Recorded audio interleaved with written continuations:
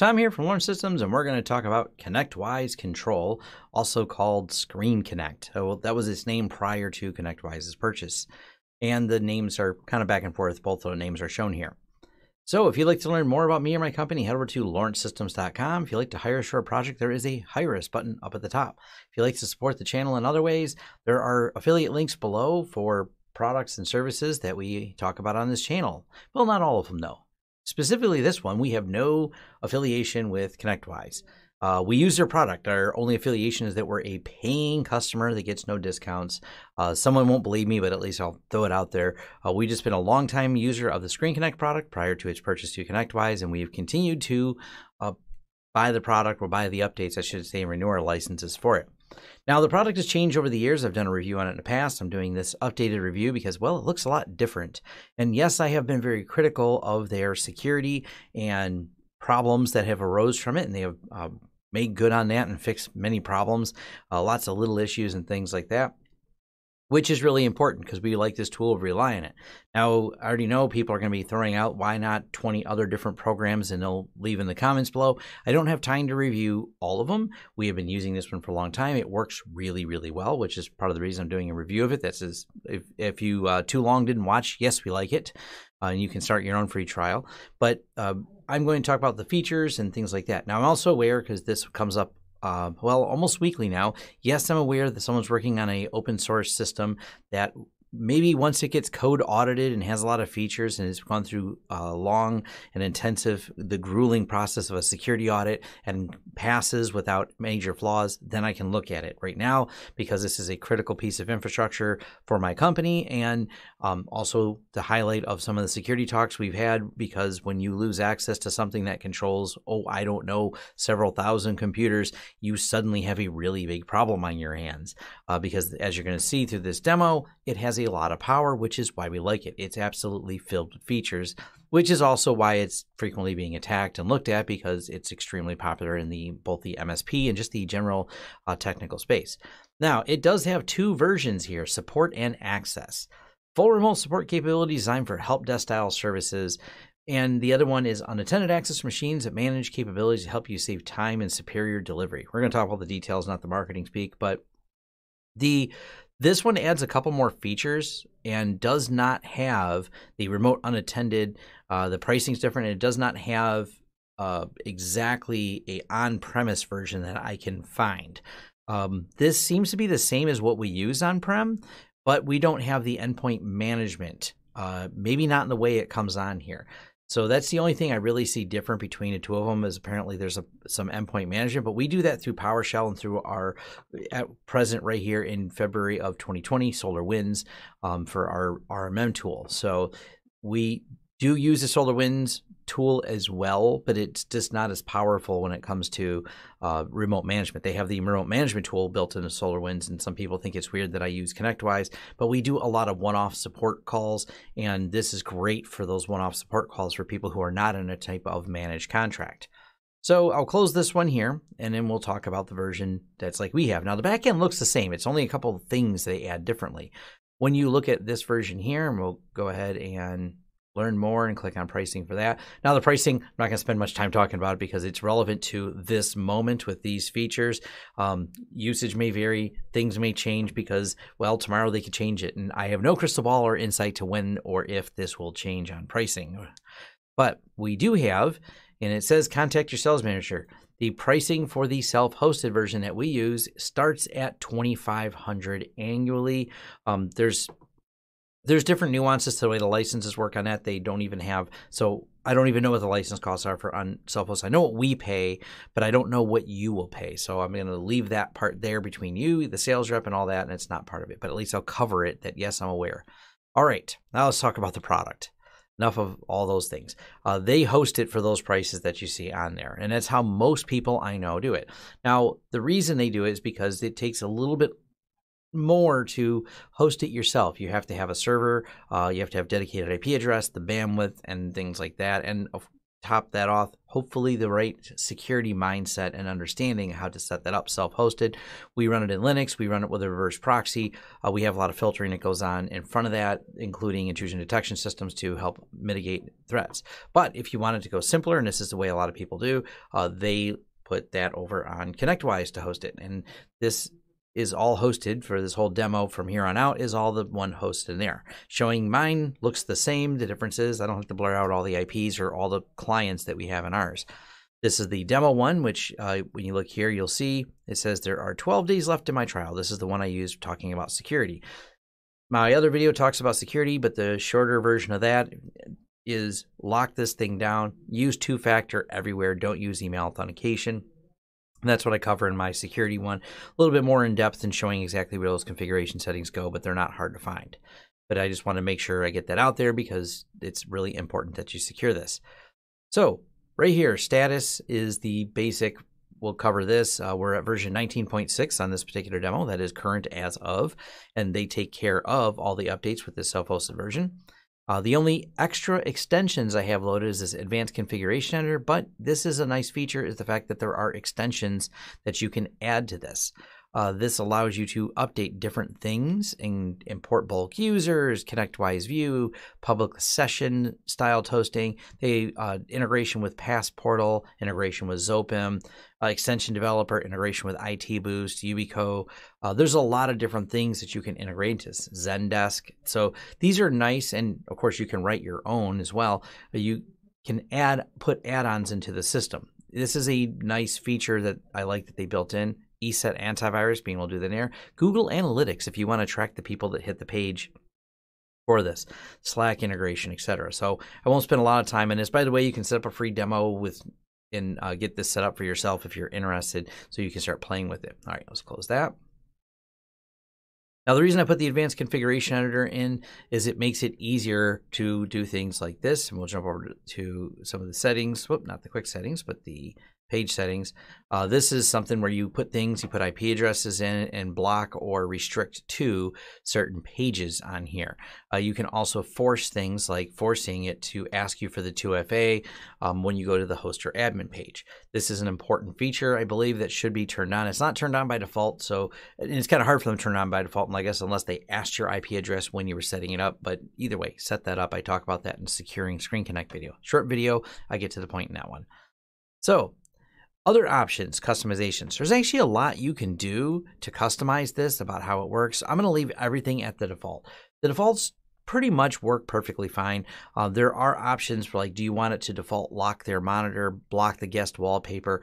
Pretty much the defaults look great on this. Ours, I can't remember if we've changed anything. I didn't want to go through this with a fine-tooth comb to do a side-by-side comparison, but it looks the same when I connect, whether or not you want it to beep to connect or not, et cetera, et cetera. There's all a little fine-tuning you can do. They're pretty self-obvious systems in there. Now, triggers. This is kind of cool. You can create triggers. Notify me when a guest connects to an unconnected support or message setting, and you can create triggers based on if, then, and certain variables in here. That way you can, let's just show the reference here, maybe you want certain times to know if there's a client version out of date or there's something about a guest operating system or there's a lot of little events, if then else type things. Well, let me know if this system connects, and you can have notices sent out. This is actually a pretty cool, or even add session events based on that. So event type, user deleted data. So if someone were to uninstall it, for example, you could get notice if someone were to drop a connection. It's got a lot of little fine tuning you can do in there. That's pretty cool. Audit logs has full audit of, you can query by session name, you can query by event type, and you can find out what happened, what commands were sent to the system, what text connected to it, and ideally when you're setting up the text under security here, which I also talk about setting them up with TOTP 2FA, but there are other services supported. You can audit each individual tech and see what they did, what machines they connected to, and which ones they talked to. And it does support LDAP, Windows Active Directory, SAML, OAuth 2, OpenID Connect as other ways of authenticating, not just its own internal user table. So you can use the user table and build your own user sets in here, or you can put it against your other larger user base and authenticate against that in case you have some type of single sign-on type service that you want to use. Both of those are supported in here. Now for the database, there's general database maintenance, if you had very specific things you wanted to do, or a certain time you wanted this database maintenance schedule to run services, you can do that and fine tune it. I'm not going to dive much into it, but it's there. Mail, if you're self-hosting, of course, you have to configure this yourself. If you're doing it like this, they have their own SMTP server in here, but of course you may need to set up different settings for the default from address, etc. But those are options customizable in here. Now let's get right to the fun part. We're going to talk about how to create a support session and how support sessions look. That's where we're going to talk about all the features in here. So first, we need to create a support session. And I will admit, this does work, and I'm running Linux right now. And for those wondering, yes, I can do support sessions in Linux. The bad part, and we'll go ahead and create the support session and get this started in Linux, but then we're going to move the Windows because all the features are a lot better. So this is YouTube demo. And if I had the client on the phone, I would tell them to go to proofofconcept.screenconnect.com. That was the name I registered. You can also embed this in your website. There's customization for doing that. Or I could email them a link. I could copy a link myself. It has a calendar option to set it up as a calendar invite too.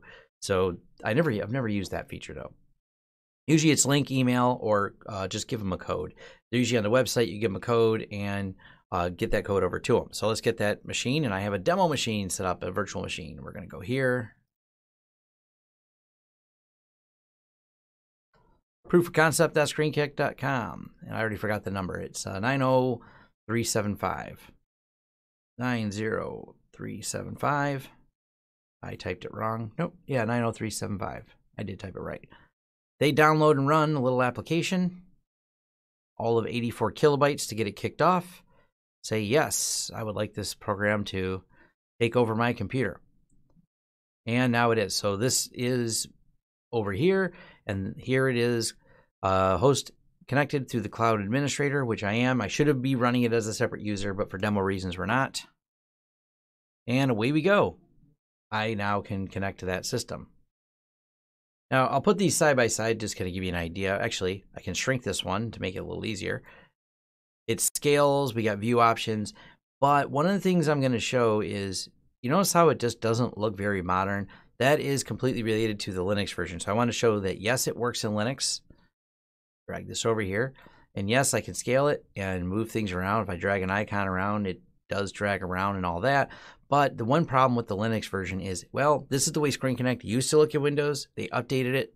They've not shown any more love to the Linux one here. It's got some of the new features, but it didn't really get a facelift, so it's missing a few things. So one, it's ugly. Two, things I can't do in Linux that I'll be showing. I cannot do the search and automatically throw a search into Google. That's a cool feature we'll talk about. That's just missing from here. The other thing that's missing is the ability to manage the toolbox, which we'll talk about. The toolbox is there, but the actual management of the toolbox is missing. Also in Linux, it's inconsistent when you can drag files on and off of this session. You can always transfer by using the file transfer button, but dragging them on and off just kind of falls flat when you're doing it in Linux. So yes, it works. Yes, those are the challenges you deal with in Linux when you run it with Java. And now I'll show you how it works inside of Windows, which is a lot better. I have VirtualBox running and Windows on there. So now in Windows, we have a nice, much more modern looking interface. So I can do the same things, drag things around, operate the system. That's all the same, but this is so much nicer. Now, when you get select monitors, it works in Linux, but you either show all the monitors spread across or one at a time. This actually lets you pop them out. Now, there's only one monitor on my demo machine, but it's kind of cool as you can pop each one of them out into their own window. You have these same options, low, medium, or high. So if it's a lower bandwidth connection, you can do that. You can say, all right, low bandwidth and shrink it down. You can scale these pretty easily to different sizes. So that works, and we'll just leave it back at 100%, but easy enough to zoom in and out. So that's there. Send, control, delete. Send clipboard keystrokes. This is great. So if you got something on clipboard and you want it to paste into a thing that maybe doesn't have the actual right click or paste options, you can just put the cursor there and hit send clipboard keystrokes. Block guest input mode. I like this. So This is that tug of war ender. So you've probably connected to a remote session where you move the mouse and they move it, and it becomes this tug of war that this helps them lose it very quickly. So you just hit block guest input. I'm done with whatever they're doing. I've stopped them. They can watch. Now, this is an important one that you may or may not want to set to default. And let me show you why. That's what this looks like now when I hit that. What happens is if you're, let's say, doing something after hours and you don't know who's looking at that workstation, you have to open up some type of thing that may be sensitive, and you're unlocking that workstation because yes, you can unlock. Yes, you can log in with the username and password, even from a lock screen. Now you've unlocked a workstation, and what if someone was standing by that workstation? Well, you may want to lock it out prior to your connection, so you can lock out both the keyboard and the screen so you can't see what's on there and they don't have keyboard access. So that's something to think about, and it's a good feature to maybe you want to have on default, but generally we don't do it on default. We do it on Connect because most of the time we're interacting with the user because they want to show us what's wrong. So just different methodologies there. Now, one thing I can't really show here because there's only one single user session on this system, but if you connect to even things like a terminal server, it lets you select which session you want. And also, it's letting you select whether you want the user that's logged in happens to be named LTS or Backstage. Now, Backstage is really cool. The user doesn't see you connected. You've now connected to PowerShell and Command Prompt in the back end. This allows you to really easily just connect to the system, run a PowerShell command, do something on the back side of it without interacting with the desktop of the user. So I do like this feature, and you can kick off more systems from here, but it's a good way to, sometimes you just got to load something, install something in the background. They're doing something. You don't want to mess up any of the user session, but you need to get work done. This is a great feature, and I'll show more about this when we're inside the web interface as well. So that is that feature right there. We'll switch it back. Now the user sees this at the top. It says your computer's being controlled. It'll put the technician's name. I'm logged in as administrator, so it shows that as administrator. Now let's move to the toolbox. This is awesome. So if you want to manage a toolbox, we can drag different programs in here. We can put different files. We'll just copy anything in there really. Upload file. There we go. I actually have to select it. So you can select a file and put it inside of here, and away we go. You can manage the toolbox. But this allows you to put things in the toolbox. Now, what does that actually mean, being able to put them in the toolbox? Well, that's actually, watch this. We just have this installer for XCP Engineer. I just click it. It sends it over to the client, copies it over, runs the installer automatically. We do this, and we'll one of the ways we'll do things such as onboarding, for example, with our RMM tools. We'll build the installer for the client site. Everything's ready to go. Once we have Screenconnect up and running for that particular client, we create a subfolder called RMM install with the client name in there, and we just push it, and it just sends it right over there, gets them installed, makes it so easy. Once we get them all connected with Screenconnect, done. Makes life really fast. And then being able to manage the toolbox, that's how you manage more of them on there. And you can also have your own personal toolbox on there that will look at computer files that you have locally, and maybe you have just some utility you want just for you because you're working on a special project. Now that back and forth goes this way too. Let's drag a file in here. And now we copied a file over there. Now we can do it through this file, send folder, receive folder, manage folders. You can do it that way, but it's also convenient. You can just take and drag a folder, drag a file right on top of it, and away we go. And that works in reverse. So let me delete this file off this desktop and copy it back onto this one. And I can drag something off their desktop and back onto mine, and it's doing a copy. So away we go. I really like that feature. It's great for getting things. Screenshots, record video if we need to show someone something, to clipboard, to file, open folder, change folder. Microphones, you can set this differently for options, but the default is off, and do that. And be careful, because obviously you turning on a microphone at someone's remote end or vice versa, you turning on your microphone and talking to them, great for conversation, bad if you didn't mean to do it. So take that for what you will. Participants, more than one person at the same time can connect to the same system. So if you are, especially for training, it's really helpful. Or when you have level 1 and higher tech, so you have the basic tech doing the work, he's stuck on something, he or she's stuck on something, and you go, hey, I need some help. Someone can also join in on that session and help out with that particular session, which is really a nice feature. Drawing, yeah, this is cool. You can go here and host draw, all draw, and we can draw circles on things. So definitely pretty novel. I like it. So sometimes you got to do that and circle things. Chat messages, test, and shows up on the Windows system here. There we go. We got a chat message. And they can chat back and forth. Now they can do this offline as well, by the way. This feature is the one that is the feature you didn't know you needed until you see this. Let's say I have a screenshot I want to take of something, and I want to take a screenshot or even just any type of text. So I have here so I can do a Google search right inside without leaving. But what if we want to go further? I have something that I want to OCR in there. Yes, folks, this thing OCR. So we're going to, whoops. I meant to grab the whole thing. But do you notice what's in the search there? It OCR'd all the text. This is one of those features you didn't know you needed. Let's just going to OCR this little piece of text instead. Yep. And we now can OCR pieces of screenshots that you can't copy and paste in there. And then if you need the results to pop out, they will pop out on your computer locally. So that's just a cool feature. That's a feature you didn't know you needed. Then you have the client version and everything else over here. So that's really cool. And now we're going to go ahead and close this. And we're going to leave the session open.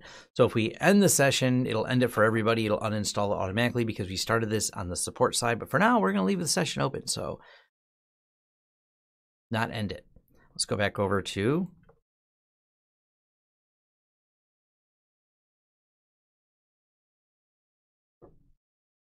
all right. Now we're going to go ahead and move this over to install access. This is where you want to leave them, and if they're on the unattended. So demo company is this one. We'll leave all the rest blank, but you get the idea. You can site, device, department, device type, etc. Use machine name or get specific. This is so you can install persistent access so you can access it at any time. You can do this once it's hooked up here, or you can go over here, and I could have created a build session. Now, a build session means it's meant to be persistent. It's meant to be something that you need to access from time to time, and it sits just like this over here. Now, the cool thing is the way Screenconnect works, and this works not just with this particular instance, but if I were to install my Screenconnect, it won't overwrite this one. You can have a Screenconnect from my session, this demo session we have here, and a support session and an access session from each of them, and they won't conflict. You'll just see a lot of icons down at the bottom. So that's kind of cool. So then we're going to go and end this session. Now, before I end it, I will say the things I'm going to show you over here in the access session, if you notice, they exist in both sides. So you can do this from either access or support. We'll go ahead and let's end this one. We don't really need two of them. All right, that uninstalled it. And just so you know, they get a pop-up over here that says, your host ended the remote session. The application will now close, and it cleans off and exits. When we do our one-off support, that's how we do it, is right there. We usually do these one-off sessions, and when it's done, it exits and closes. So now let's look at access. What all do we have here? A lot of information. This is pretty cool. So here's the desktop name and the company name where I can name and put information on there. You notice how it grouped it right here to demo company. All the other ones in demo company we group there. There's a lot of different grouping options you can do, which is great. So you can say host connected, not connected, guest connected, restricted access, which ones are offline. There's even more filters if you dig into there where you can create a query like offline for X amount of days, for example, or even group them by IP address. And this even has the option to group by OS type because it gets that kind of information. It pulls it. So you can see how this is really handy when you get about 800 or 900 machines in here and sorting them all out and having them all categorized and grouped by company when you're trying to find something. And it does have a search here at the top. So let's talk about all the little buttons over here. There's the name. Let's go to the info. Now the info gives you an updated screenshot. So every so often it takes another screenshot so you can see what's on the screen. This feature can be turned on or off. We have the session information. I scroll down here. I'm blocking it, but it's going to show you network IP address, public, the MAC address, and the private IP address. So now you have both sides of the story on it, which is really, I like that feature. Then we have how many times anyone's connected. No one's connected to this machine yet, so let's go ahead and connect to it. And now you see that Cloud Administrator connected, and now Cloud Administrator is going to disconnect.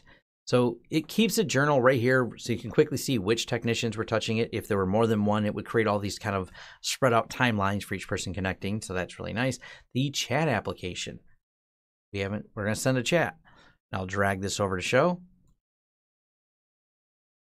And away we go. we can talk back and forth and we're not connected to it. That's a great feature, so you can have clients message you. And that's something you may want to set up as a trigger, where if a client sends a message to you, they click on a little icon down there and kick off a message. You maybe want to send a trigger to let you know that they sent a message. Then we have this, and we're just going to run a dir command. You can specify which shell you want to run, PowerShell or CMD in here. There's a lot of customization and options that can go into that, but the user's unaware that you're doing it, and this is great. Not because we want the user to be unaware, we want the users really to be undisrupted while we look at the back end of a machine while someone says, hey, look at this or that, and there's some type of problem. You can start digging into it a little bit from the back end. More specifically, these are notes. We'll skip over that and we'll talk about the processes. So this will give you real time the processes. That's great. I can filter them. I can look for what's running and dig into things and go, all right, let's kill that process running on it because that's the process is causing a problem. Notes does let you enter notes for a particular system. Oops, I mean to type there. Not a feature we really use, but you can put some notes and tie them to a system so you can make some note. Hey, I'm going to get to this later. This is what I did when you're working with our technician. But being able to look at the processes, get the list of software. In the beginning, we installed this XCP and G Center. We're just going to uninstall it. And also, it's doing it silently to the user. So user installed some little thing you don't want installed on their system. You can go here, click uninstall. And also because you're able to run these PowerShell commands, you could do that from here. Now, what you're seeing here as well is as these commands were queued up, you see them being pulled through here. That's how there's so much in this run command history besides what we ran. As you run these features, it's showing up here because they're PowerShell commands being brought into this. Now here's the event logging, so we can pull some of the latest information on there, which we have MS installer, cool. We set information on that. Windows, restart manager, etc. Services that are running, start, stop, restart services. Sometimes that solves a lot of problems. Windows updates, if there's any in there, and that is the beast that you have to wrestle with, is Windows updates. I can't really speak to how good that works. It works as good as Windows updates works. So you can click install, and it's Windows update, so maybe it'll install. It should work. I know I'm dogging on it more, but we all know in that community what a problem that is. Now, these features all are showing here: edit, end, reinstall, wake. Reinstall, there's two different ways to do this. You can tell it to auto update clients, or when there's a new version in your session updates, your clients can be out of date. It still works. Going is if you're newer on your install, but the clients have an older version, not too big of a deal, but you can bring them up by hitting reinstall, and it brings them up to new version. Wake, if that's possible. Send message, run command, and get host pass. This is a great feature if you have to work with third parties. So what permissions do they get? My permissions accept transfer files, accept print. Yes, it does have shared printing. I didn't mention that, but yeah, you can share printers across Screenconnect. My permission and requires consent. So these people getting this link, either they can get the link and it works, but they require your consent or view only. And sometimes that's enough. You want to give vendors, just because they're helping you doesn't mean they need as many privileges, but being able to see the same thing as you is very helpful. They do not have to have a login to do this. This creates a link. And then you just send link or copy the link. This very special link works for whatever the lifetime you set here is and has the permissions that you set here. Now, once you've done this, and we'll go ahead and hit copy the link, hit done. And we'll go back over here to admin, then security, and then you can revoke those host passes. You can also revoke session connections, authenticated sessions, etc. But if you have that need, we can revoke all the host passes. That way they can get killed off, so you don't have to worry about them wandering. Of course, we set expiration on them, which is important, but the ability to revoke them is also, just in case you've created one, you're like, I thought I sent it to the right person, I seem to have sent it to the wrong person. Whatever, we realize mistakes do happen. You have the ability, well, the admin has the ability, so FYI, if you do create these, that is important. So if we create this host pass, that the admin would have the ability to revoke it. Now, a feature we don't use as much, but it's kind of the in-between, is you can create meetings. And it works because you pick who's going to share the screen, and you can do the microphone sharing. So it is a feature on there. We've never really used it much for meetings. I think there's still better tools for that, but I will at least comment that it's an option in here. So this is Screenconnect. This is my review of it. I'm positive about it. Like I think it's a good product. I like that they're getting serious about security. We didn't know they weren't serious for those. So I say getting, but we found minor flaws, but they were kind of big because there were some scripting problems, but they didn't represent maybe the worst threat because it still required some levels of authentication to get in. So yes, they've had some gone through, and they have since gone through solid code audits and things like that, which are really important. So I'm overall happy with the product. I think it's everything about it looks pretty good. The overall though, I'm always looking for other solutions because someone will ask this, like I said at the very beginning, but right now this is the best one we've seen with the amount of features it has and how well it works with all the machines that we keep it on. We do keep it very locked down. We are using this self-hosted. Like I said, we do have it behind a reverse proxy that automatically adds a certificate, but however you're doing this, self-hosted or hosted by them, to keep it all up to date, really take security seriously, especially with, you know, two-factor and everything else on everything. Don't give any of the users, watch my security video, don't give the users admin privileges unless they need it. And even then, it shouldn't be the daily usage. One shouldn't have, like when you're doing just general support, you shouldn't have to have admin privileges. So just keep that in mind because, well, with great power comes great responsibility. And thanks. And thank you for making it to the end of the video. If you like this video, please give it a thumbs up. If you'd like to see more content from the channel, hit the subscribe button and hit the bell icon if you'd like YouTube to notify you when new videos come out. If you'd like to hire us, head over to lawrencesystems.com, fill out our contact page, and let us know what we can help you with and what projects you'd like us to work together on. If you want to carry on the discussion, head over to forums.lawrencesystems.com where we can carry on the discussion about this video, other videos, or other tech topics in general. Even suggestions for new videos, they're accepted right there on our forums, which are free. Also, if you'd like to help the channel out in other ways, head over to our affiliate page. We have a lot of great tech offers for you. And once again, thanks for watching and see you next time.